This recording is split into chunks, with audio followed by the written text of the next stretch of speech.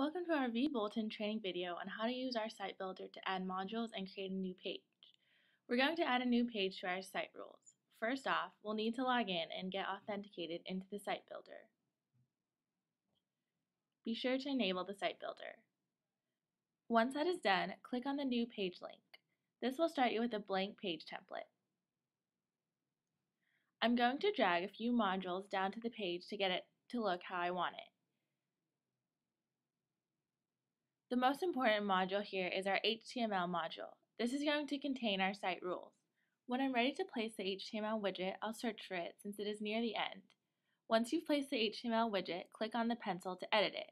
I'm going to title it and then copy and paste my site rules from my document.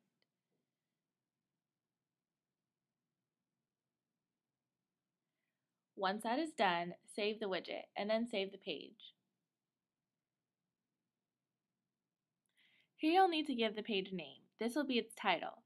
You'll also need to give a name for the template. Here I use site_rules. Click OK and you're ready for the next step.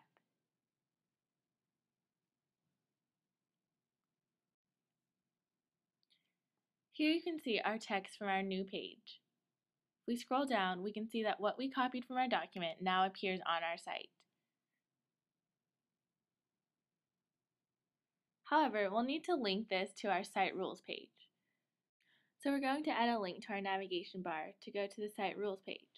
Click on navigation bar, then new navigation item. Enter a title, then enter the page URL. For us, this is site rules.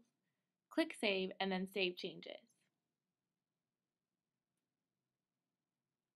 Once it is finished loading, you can now see a fully functional site rules page. Thank you for choosing vBulletin 5 Connect.